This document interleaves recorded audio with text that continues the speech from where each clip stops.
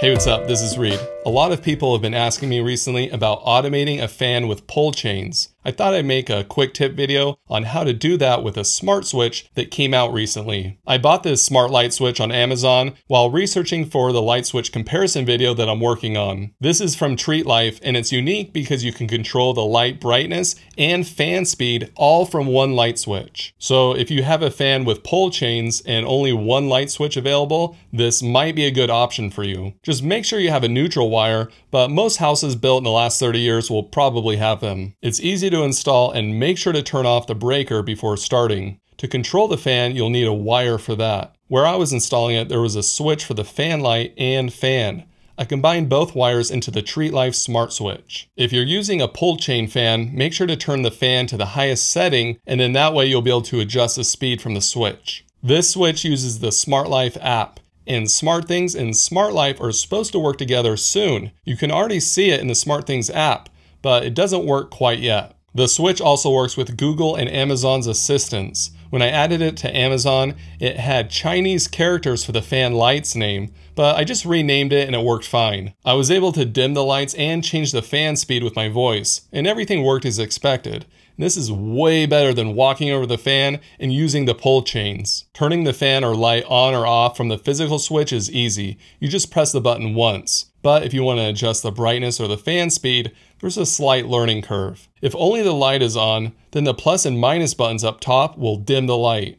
If only the fan is on, then the plus or minus buttons will change the fan speed. Now, if both the fan and light are on and you want to change what the plus and minus buttons control, just double click the light button or fan button. Someone visiting your house might not know how to do this, and holding down the button for over 3 seconds will reset the switch and put it into pairing mode, which is not the best design, since other switches you can hold down the button to dim the light. These buttons have a click to them, but they're very soft, so I'm not a big fan of how they feel, but it's not that big of a deal because you'll probably be using your voice or the app to control it anyways. The lights on the switch look good for the fan speed or the brightness. I saw an Amazon review saying they were too bright for them.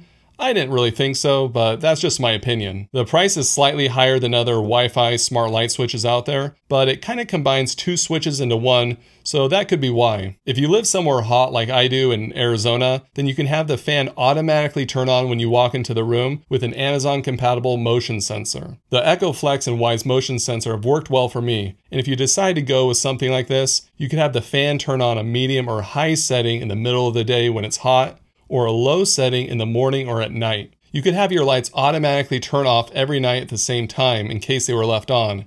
You can do this using the SmartLife app or using Amazon. And I prefer using the Amazon routines for this because I have other devices that turn off at night as well. You could also turn off the fan or light if no one is in the room, using the motion sensor to save on energy. And there is so much you can do with this smart switch. I'm also going to be covering a Zeus smart switch that has similar functionality, and I'll be doing that in a comparison video coming soon. So make sure you subscribe and notifications are turned on. Thanks to my sister Heather and her husband Joseph for letting me film this video in their house. I don't have pull chain fans, so I wouldn't have been able to make this video otherwise.